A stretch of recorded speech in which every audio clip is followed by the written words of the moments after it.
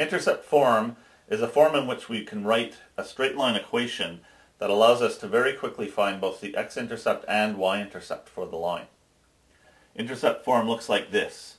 X over a plus y over b equals 1. Neither a nor b can be equal to 0.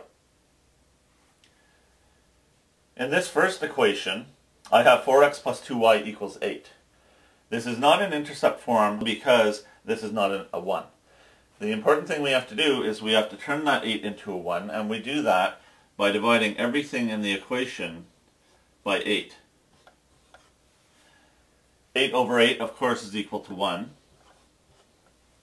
And 4/8 x can be expressed as x over 2. 2/8 y can be expressed as y over 4.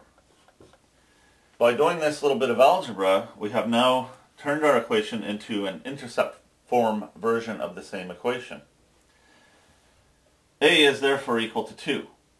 That means our x-intercept is equal to 2, so in my table of values, I can define the x-intercept like this.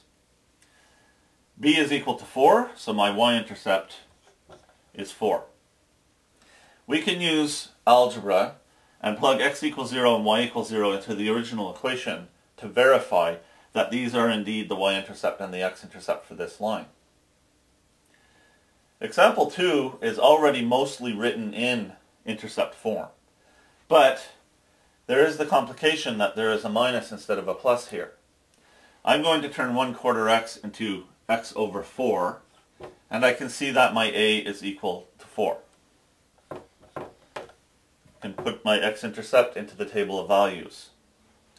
The way to express the minus 1/3 y as plus y over b is to write plus y over negative 3.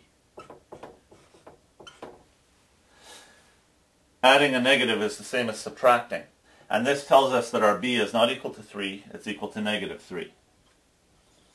Again, if we plug x equals 0 and y equals 0 into the original equation, we can verify with algebra that these are indeed the correct y-intercept and x-intercept for this straight line equation. This is how we can use intercept form, where a or b are not equal to 0, to quickly find the x-intercept and y-intercept of any straight line equation.